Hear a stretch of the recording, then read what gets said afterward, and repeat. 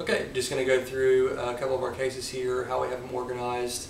You can kind of see the stuff that we use along the way here. Just going to kind of go through everything here. So first, this is our first Pelican. We've got twin Pelicans. These are the 1510s. They're actually the 1510-4. They're the 1514s. That didn't make any sense. 1514, and that's what gets you the divider stuff instead of the foam. Let's start it over here. First, little baby Pelican. This is all our memory cards. B1 is in here and A1's in the zoom, but that's how we keep them organized there. Just got some cloths here that we keep for cleaning lenses. This is a 60D with the grip, so that goes in this section. The claws down in here, and that guy lives there. In this section we have two chargers, and then we have the 16 to 35L 2.8, and then we have the 24 to 70 tried and true 2.8 gray L lenses, and then these two little charger guys live down in here like this. And then I keep this little low pro pouch. In here I keep there's a compact flash card reader, there's a spare lens caps, compact flash cards because they don't fit in our other Pelican for the 7D you're about to see, and these are where we have all our batteries and we number them. That way we can keep track of what's in the camera, what's charging, stuff like that. So all of that fits down in that section. Here is our good old 7D. Love it, love it. Don't have the battery grip on this guy. Just keep the 7D stripped down just like this. Then if we move over here, this is our Tokina 16 to 11, 11 to 16, 2.8. I used to have the 12 to 24 f4 and replaced it with this guy. Very sharp lens, great for our glide cam stuff. In this little slot I've actually got two stacked. These are not L's, these are just the standard EF lenses, but I love them. It's the 85 prime, which is a 1.8. And then on top of it, its best friend, the 50mm, which is the 1.4. And then this guy, probably my favorite lens if I just had to pick one, 28mm EF prime 1.8 11. His bunkmate down here is the 2X extender, the doubler.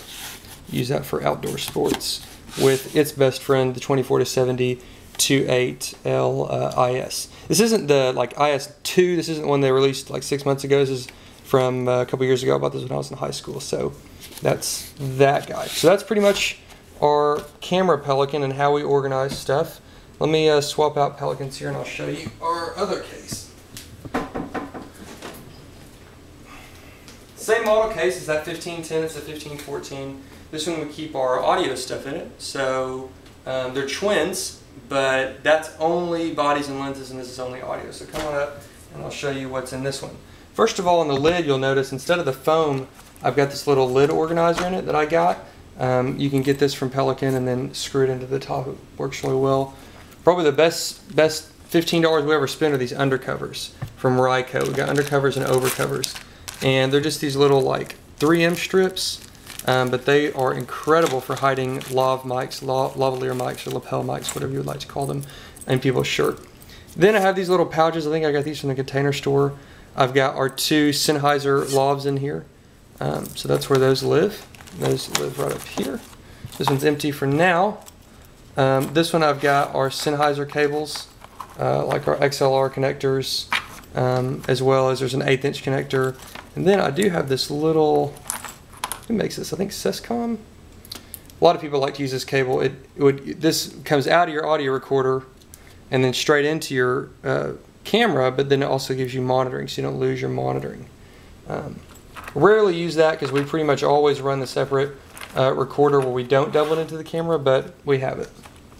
And then lastly up here, these are our cables for our Techion batteries, as well as all their little different tips and connectors.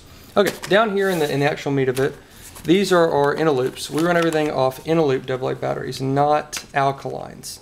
I used to buy Duracell batteries in bulk, but switched to these Inteloops and love them. They hold a charge for months at a time, and they charge relatively quickly and work really well. I got these little cases off Amazon. I think they came like 5 in a pack or whatever. And then I just took, this is like electrical tape or something like that, and put it on here. So I did like that, because I like to keep them in pairs so they charge together. It helps them last longer. So that's a pair, because they're short little squares on left and right. And this side, these are a little longer left and right. So that kind of shows our system there. Got blue and green and red and yellow and orange and pink and every color under the sun. Those all live over here. We don't carry the chargers with us because we never end up charging the field because we just have enough. We don't do that. The chargers live somewhere else. Here's our Zoom H4n. Just keep it in these little mic pouches I got from AudioPile for $1. Love them. Keeps the Zoom nice and scratch free. Back here we have our two Techions. Our 3450s. This gaff tape on here is marked for the glide cam, but these guys are great. They're twin buddies. RF1 and 2 in here. These are the Sennheiser G3s. Absolutely love these guys. Never had a single bit of problem with these guys whatsoever. Keep the hot shoe mount on that end so that we can mount that if we need to. The only thing that's different between RF1 and 2, they're twins except for RF2, I've got the plug-on transmitter for it. So we can plug this onto a mic if we need to make XLR wireless. So that's kind of this section. It packs away really nicely. Got my old trusty Sony. These are MDR V600s, studio monitor, big, huge headphones. I won't waste your time with showing you those, but they're just big, ugly headphones. Great for monitoring in the field. Right here, love this guy. It's a champ. It's a little Rode video mic. This is a Video Mic Pro. This is a newer one that they've got. Runs off a 9-volt battery. Is the only thing weird about it, but I think we get like 70 hours on that, so it's never been a problem. Just fire that guy up. You can do different attenuation depending on what's going on. Love that guy. Usually throw that on our primary camera. Only other thing in this case, because it stays kind of empty, because the reason it looks so empty is I leave this one pretty loose. The lenses and the bodies and stuff are all packed in like sardines, but we throw different stuff in this depending on where we're going. Sometimes we'll throw a super clamp or a cable or something in this. But I've got these two little Plano organizers from Walmart. Love Plano. They're really good at making cheap plastic stuff. This is all of our lavalier accessories. So we've got these huge, like Weather Channel style windscreens here. These are beasts. Normal style windscreens over here, and then we've got these are from Sennheiser. I had to order these special. They're supposed to be for mounting two lavaliers together. I just like them more than the regular clips. This is what the G3 ship with, and I hate these clips. So I bought these, and we don't ever double mic them. We just single mic them and put it right in the middle there, but love these things. I'll probably do a whole dedicated video on those. I need to stop talking, but those are amazing. Different windscreens and beige colored things and stuff. That's what that one is. This one over here is our different clips for our blimp. We've got the Rode NTG3 and a blimp, and these are the different little adapters to be inside of it. That's that. And then we have a pair of NTG2s that we can hide away if we need to in these little shock mounts with 3/8 inch threading on the bottom. Love these guys. I've got dead cats, the big gray fur things for these, but I keep them in a different pouch because we pretty much we know if we're going to be using those, and we'll pack those special. So that's basically it. That's both Pelicans at least, and just wanted to go through them, kind of show the gear that we have. And I'm obsessed with a good pack. Love a good pack. Nothing like it. So I thought I'd show you how these are actually supposed to be packed. They look so good right now because I just repacked them. They rarely come home looking like this, depending on how fast we need to get out of our location. But that's the two Pelicans. I think that's it. Thanks for watching. Just wanted to kind of go through our gear. I'd probably recommend every piece of gear in here. Some stuff more than others. I'm more excited about this, than some other things.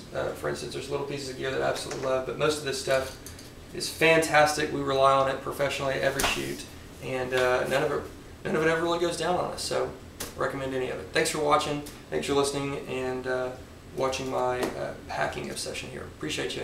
Have a good night.